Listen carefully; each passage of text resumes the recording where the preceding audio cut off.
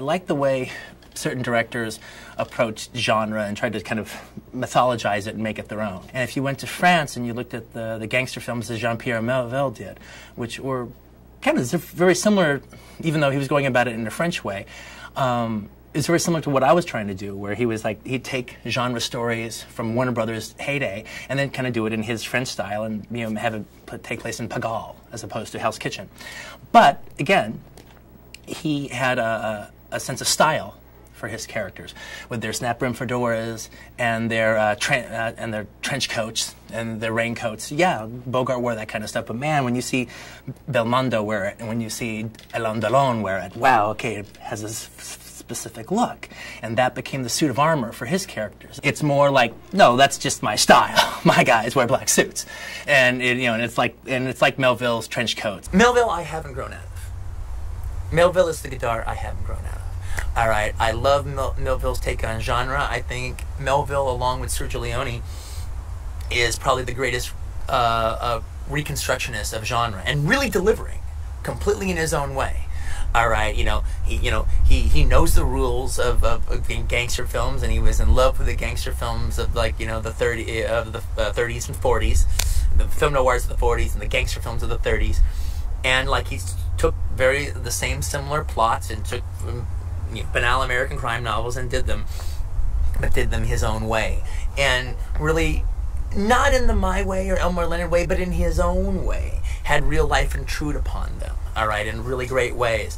But another critic said this about Melville's work, and boy, it is so true. And it is, again, one of the things I held on to, is Melville was probably one of the major French influences on the New Wave.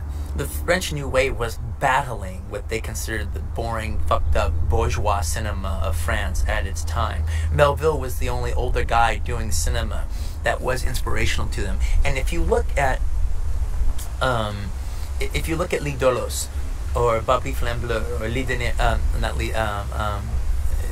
what's that one? Second Breath, or something like that. And then Les Samurai. You do get a sense, there's like an aesthetic working in Melville's work, that you get a sense that you don't have to know how to make a movie. If you truly love cinema with all your heart and with enough passion, you can't help but make a good movie. You don't have to go to school. You don't have to know a lens, a 40 and a 50 and fuck all that shit. Crossing the line, none of that shit's important. If you just truly love cinema with enough passion, and you really love it, then you can't help but make a good movie.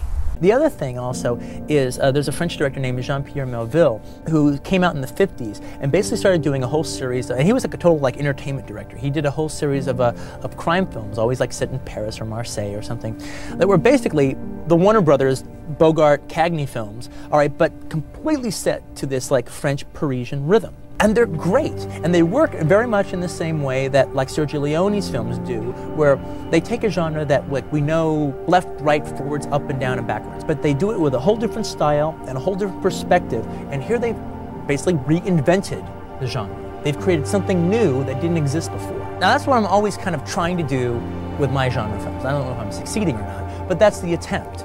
To take something you've seen before, I love it, I respect it, and I'm going to deliver the goods. I'm not just going to be some arty guy going off, but I'm delivering the goods, but I'm also trying to do it in a much different way you've ever seen before. I love Jean-Pierre Melville. It's just so much fun with the way he takes off on these icons. What he will do is he would take these, Bogart Cagney gangster films that he loves so much, take them from Warner Brothers, and basically almost redo them verbatim, but he would set them in Paris and Marseille and Fontainebleau. And that changed everything. It changed everything. And all of a sudden the gangsters, they had this American code and American ethics, but they also had this weird kind of poetic, Frenchness about them, and romanticism that the French had. What Melville did that was so exciting to me is he throws in these left turns constantly as far as the plot is concerned, and takes the rules, understands the rules, and loves the rules, but creates rules of his own, almost reinvents the genre.